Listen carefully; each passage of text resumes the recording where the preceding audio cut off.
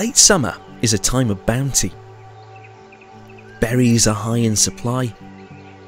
Insects are numerous. Life's good for the natural world. But there's a strange smell in the air. You might notice hundreds of bright pink, highly scented flowers, attracting all manner of insects. This Himalayan balsam seems to be another contributor to this fruitful time of year. But in the UK, it's illegal to plant Himalayan balsam. But wait, why is it illegal to plant something that's so good for bees? Let's find out.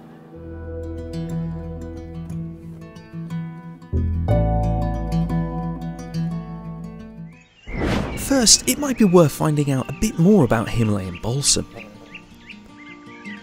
Native to the Himalayas, it was introduced to the UK as a garden plant in the early 19th century, about the same time as Japanese knotweed, which we talked about in a previous episode.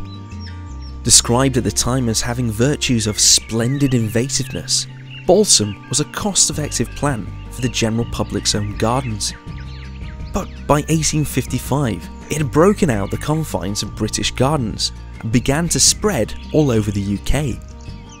The secret to its success is the rate at which it can colonise and spread. First of all, it attracts a lot of pollinating insects by producing masses of pollen over the whole of summer. Each plant can produce up to 2,500 seeds, which then drop into rivers and streams, colonising the land and riverbanks downstream. But it can even spread upstream through an explosive mechanism. Just a single drop of water can cause the seed pods to explode, propelling the seeds almost 5 meters. Okay, so we've established that Himalayan balsam is really good at what it does. So why is it illegal to plant? We already know that Himalayan balsam is a non-native species, but in the UK and the United States, it's categorised as an invasive species. Himalayan balsam outcompetes our native species by preventing the shorter plants from getting light, and therefore completely altering the ecological balance of wetland habitats. And because of its splendid invasiveness, it can also impede the flow of water along riverbanks. But it's good for pollinating insects, right? Maybe so, but it also means that pollination of native species is greatly reduced, further impacting on native plant populations. So how is balsam controlled? It's common these days to hear about balsam bashing, where teams of volunteers go out, pull up or cut plants early in the year before it fruits.